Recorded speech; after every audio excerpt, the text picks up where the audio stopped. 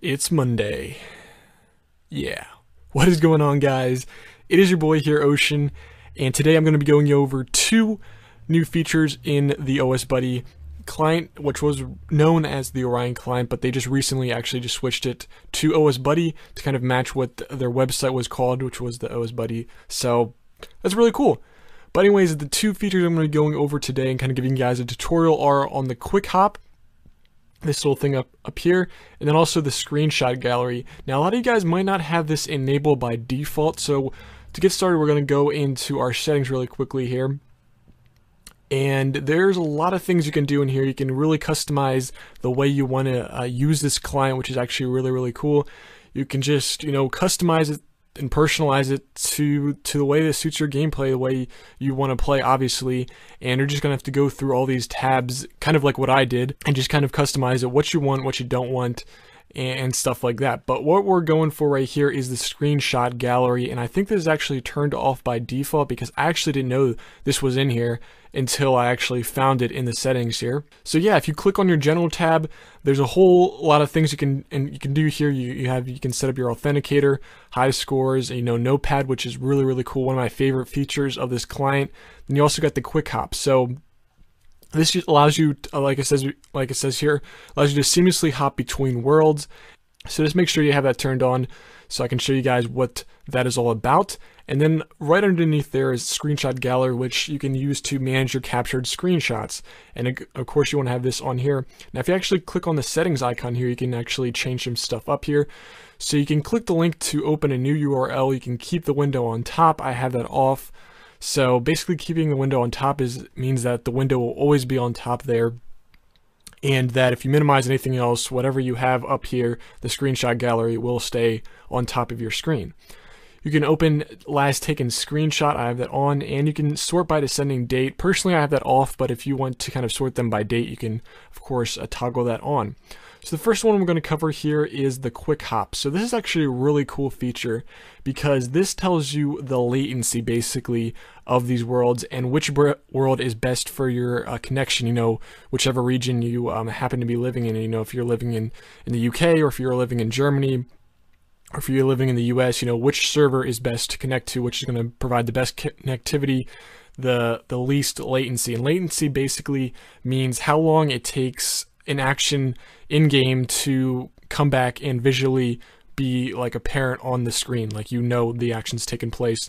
Like for instance, fishing for lobsters, or even better, like I was training my thieving a couple days ago, and I was stealing silk from the silk stalls, and basically that would be the respawn time like that, and how fast that respawns, and how quickly you can click on the silk and get it into your inventory. Basically that's what latency is, or MS. So basically what you're looking for here in order to find the best world for where you're living is the lowest MS.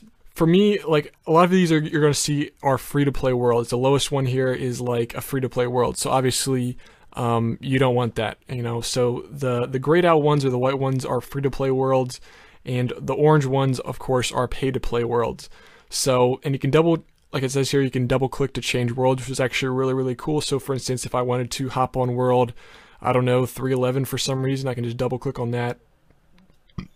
As you can see here, you don't even have to log in again. It's so awesome.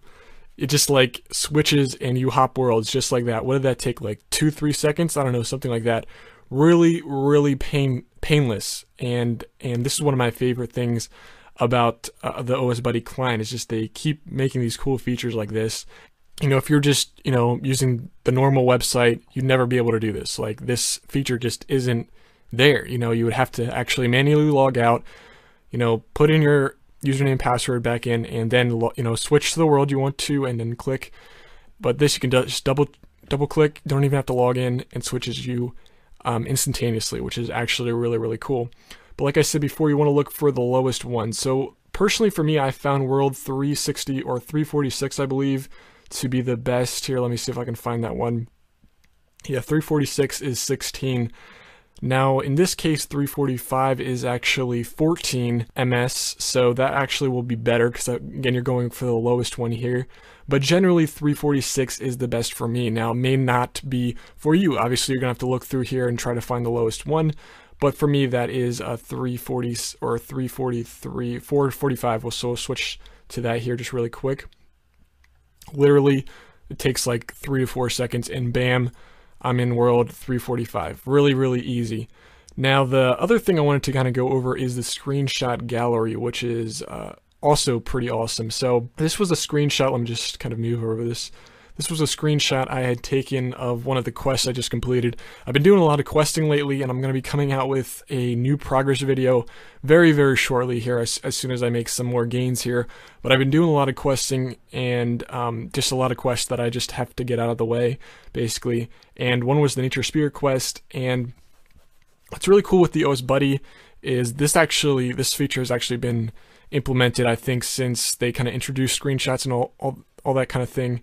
But basically, it will take screenshots automatically for you. You don't even have to do it. I mean, you can if you want to, like at any point in the game, you can come up here and you can view your screenshots, but you can also take a screenshot like that. You can just click on the screenshot, and you can change it so if you want to capture the whole entire client, you can do that.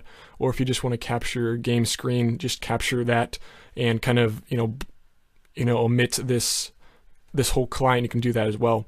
I have that set up like that, so it will just capture the game screen, and I don't want it to capture the entire client necessarily. But if you go back to the screenshot gallery here, if we pull that back up, so like I said before, it captures screenshots for you automatically. So like level ups, clue scroll rewards. When you open up a clue box and you get your reward, it will automatically take a screenshot of that, which is really cool. Level ups, it automatically saves every level up here. So I'm just going to go through some of the things it's taken, automatically without even me having to do it. So that's pretty cool. If we open up levels here, you can see all the levels screenshots I've taken. So, that is really, really cool. So you can mess around with this, like I said before. This is really all about, personalizing it to the way you want to work and basically be the most efficient for you. And so, I can show you guys how to do all these things, but at the end of the day, you're gonna have to go through the settings and customize it to the way you see fit. But yeah, guys, that is pretty much gonna do it for this video. I just wanted to go over these two pretty cool and amazing, new added features that they added into the OSBuddy as of late. And like I said before, I'm going to be getting the pro version of OSBuddy very, very shortly here, and then I'll be able to make more videos about this client. And yeah, guys, so hopefully you guys did enjoy. If you guys did enjoy, please smack the like button below so I can know you guys want more of these, sorts of tutorial explanation type of videos. And I'll catch you guys next time. Peace out, deuces. Keep it real.